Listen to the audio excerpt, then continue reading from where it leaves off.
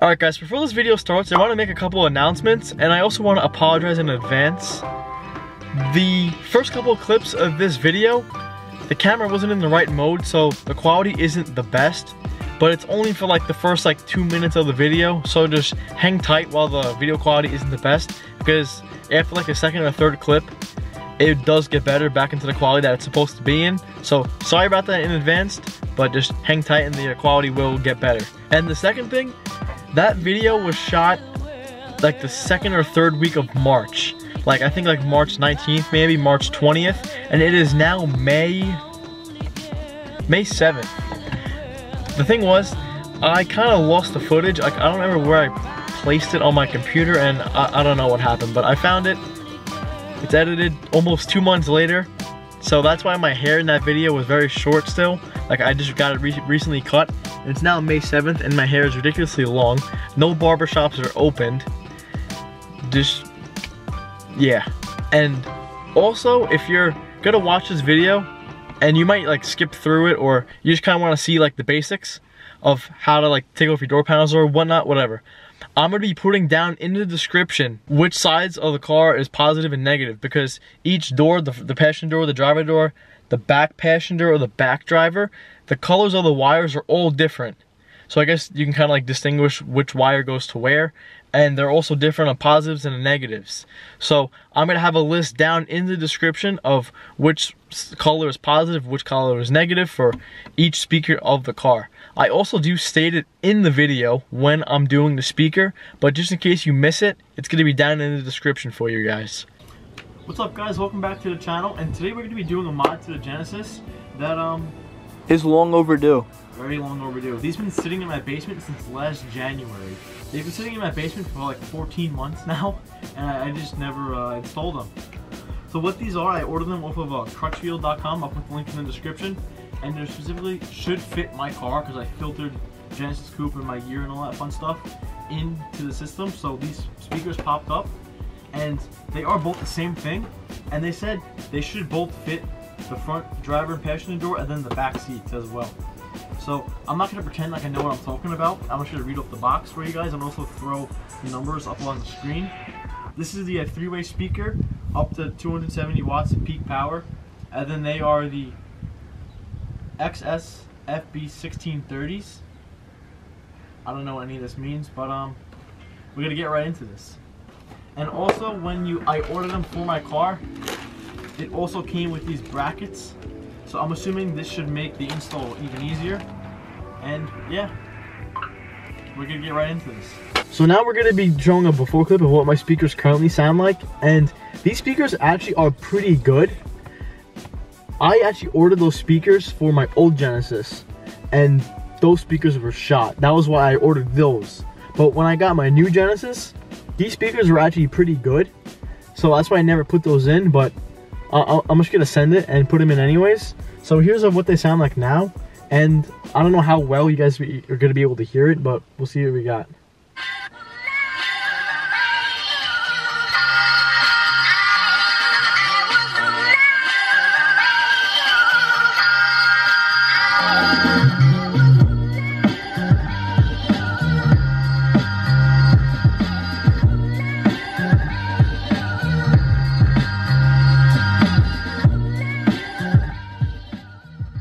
So they're decent, they're not too bad, but I hope those are even better than these. So let's get right into this.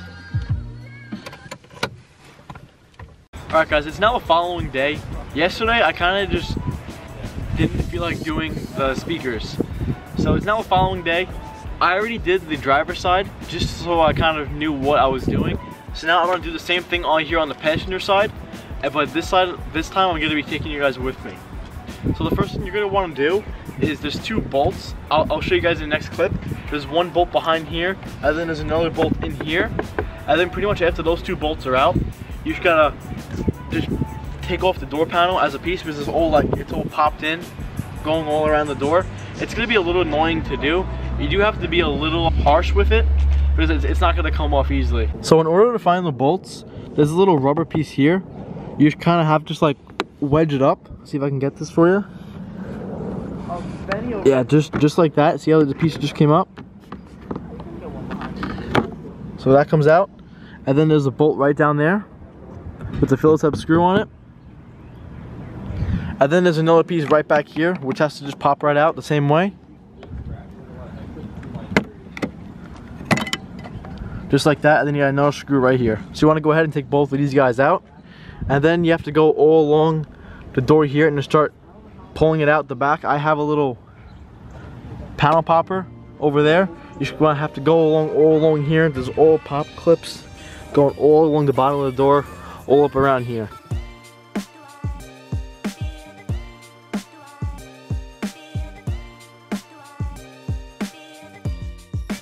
So once the door panel is off, you want to be careful and not rip it out because there's a little wire stuck next to the back of it. But this was the tool that I used. This is my little panel popper tool.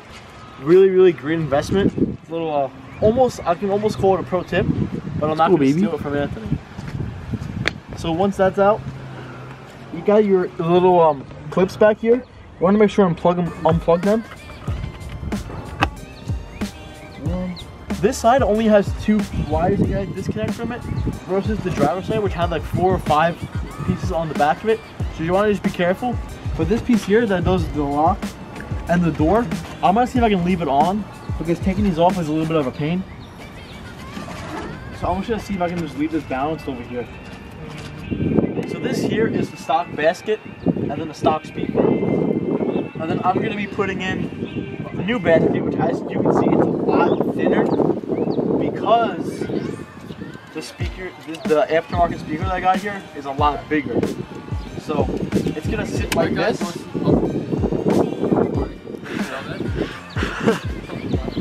So it's gonna sit like this. So you need to put in the new basket. You might be able to get away using the stock basket, but I'm going to be taking it out just because I will supply it with a basket that fits in my car. So the first thing I'm going to be doing is unplugging it, of course, right from here, and throwing this off to the side, because later on we're going to have to cut this and splice them. So this here is held in by rivets. So then the only way to take out a rivet is just to drill it out. And this is a 5/32 drill bit, and I'm just gonna send these johns right out of here. So as soon as I drill these rivets out, this speaker and the basket should pop right out without a problem.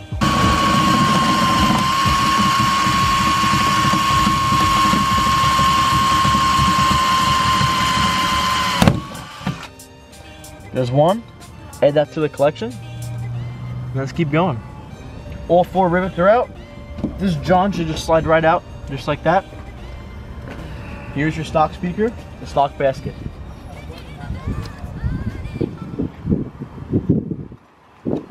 Now with the aftermarket speaker, it's no longer a plug like this, or at least mine isn't in this case.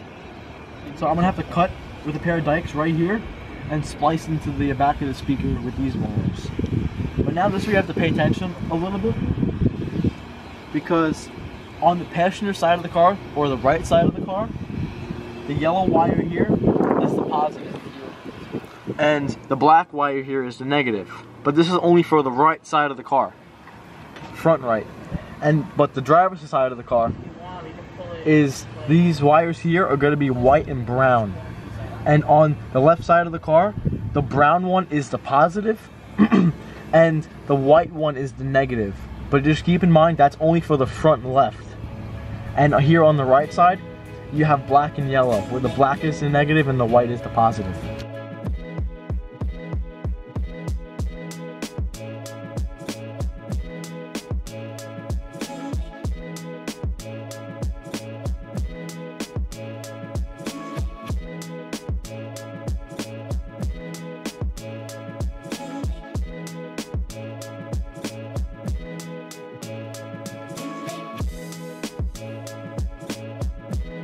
So actually, I'm going to be putting the basket on the car first, and I'm going to be using self-tapping screws. I'm not going to be putting rivets in my car again, just because that was annoying. So I'm going to put some self-tapping screws in. These are just like 10 by 3/4.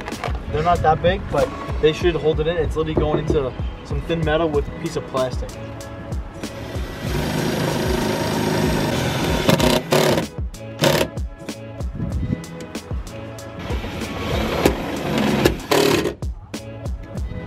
Now that that's in, I'm gonna go ahead and put these wires up through the top here.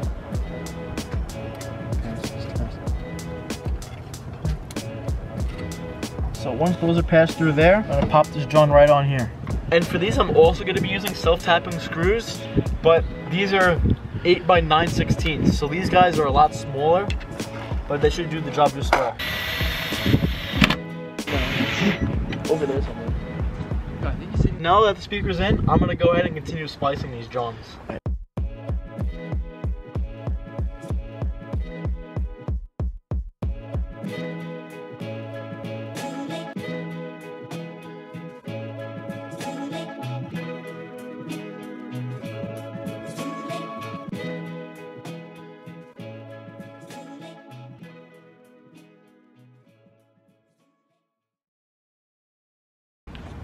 Now with all these wires all spliced up and all electrical taped and looking nice, pretty much the door panel goes right back on the same way you took it off.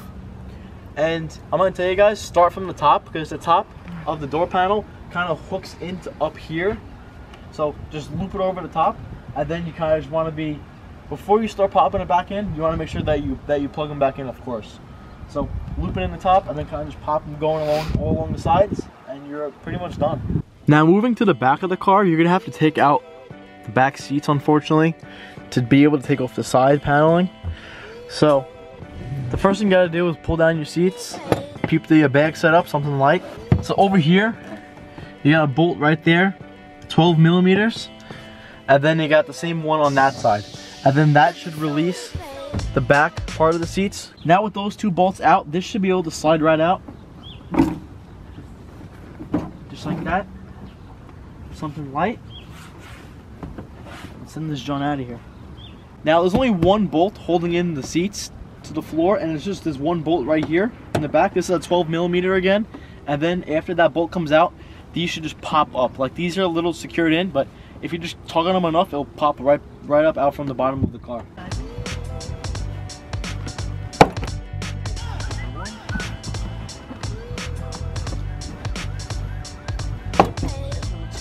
Alright, something light.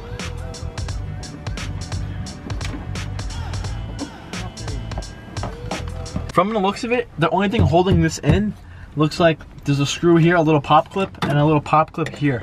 And then besides that, it looks like it just pops out all along the back, so I'm assuming you gotta put a little bit of pressure and just pull on it. I'm just gonna go all along here now with this little panel popper, just to see if I could pull it off of the car, hopefully. So I found it was the best way to start from right up here, and just kind of pull down all along the side. Let's see if I can just keep sending this. Okay.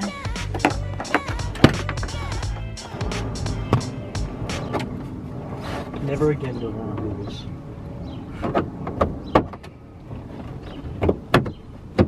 My fingers are stuck, they're bleeding. I snapped it.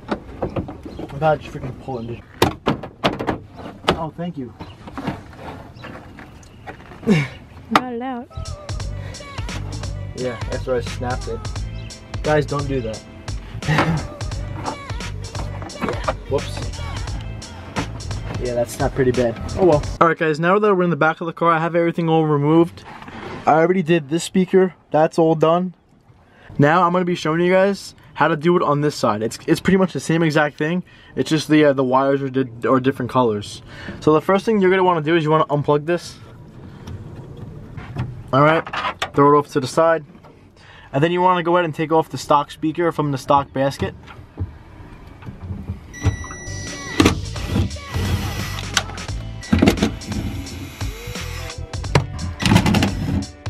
Now this should come right out.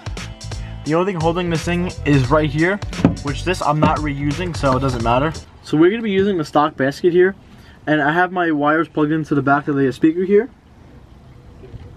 Alright, and now I'm going to run them right behind the basket.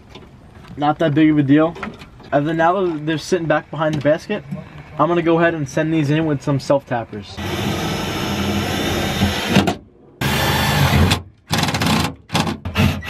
Now that this is in, I'm going to go ahead and get to the wiring part once again. So here on the driver's side of the car, also known as the left side of the car. The blue wire is the positive and the red wire is the negative. So when you splice these together, make sure you're doing that the right way. So when you're going ahead and splicing these, make sure you're doing the negative to the red wire and you're doing the positive to the blue wire. But then when you go ahead and do the other side, which I already did, you want to do the green is the positive and the orange is the negative. And that's on the passenger side of the car. This side is now all finished. I have it all spliced together. Didn't really show it because that really wasn't the moral of this video. Don't mix up your positives and your negatives or else it will not work. But now this is all done. I'm gonna tuck this right in there. Speakers on. Same with that side. Now I have to put all the panels back on, which is not gonna be fun. And then once the panels are back on, you wanna go ahead and put your seats on the same order that you took them off. Update, side panels back on. Not easy to get in at all, so you need a lot of patience. I started from the top. I made sure it was like jointed properly right here. Make sure that's in first. And then you kind of just want to work your way down and go this way with it. But the most important thing is make sure that's in first and then up here as well. And then just work your way down. Same thing with that side. Takes a lot of patience, guys. Be very patient with it. So once the sides are on and all done, you want to go ahead and put the seats back down, put that bolt back in, and put the side guys back on and put the 2 bolts on the sides, and you guys should be done with the back. Alright guys, so after editing this video, I realized that I never made an outro, or I never finished the video. Like the last clip you guys saw was me talking about my seats are back in and the speakers were all wired up. Now we're gonna try and attempt to show you if the speakers are any better. It's really hard to tell if the speakers are better just by the camera microphone, but you guys just gotta take my opinion for it. And the speakers do sound better. They're not like insanely better, like it's like night and day. I do hear a difference. And also another problem is I gotta play like SoundCloud music, like music that I already use in my videos, because I can't get copyrighted. So I gotta try and find a song for you guys. Alright, so I kind of found a song. I'm gonna try and play the music, and I doubt you guys are gonna be able to hear any type of difference in the video. Unfortunately, just because the mic isn't like 100% like the best to try and hear any sound differences, but we'll see what we got here.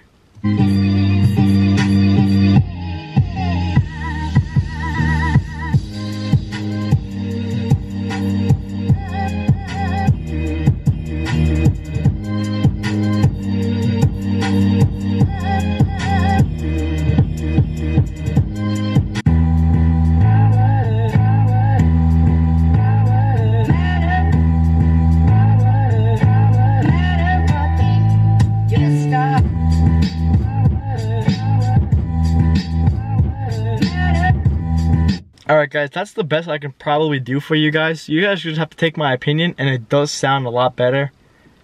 But that's pretty much it for this video. If you guys have any questions, leave them down in the comments below or shoot me a DM or anything like that. I'll make sure to answer you guys back as fast as I could. Once again, sorry for the bad quality in the very beginning of the video. Camera was in the wrong mode. You guys are just gonna have to forgive me there. But that should be it, guys. Make sure to like the video, make sure to subscribe, and turn on the post notifications button, guys. We'll see you in the next one. Peace.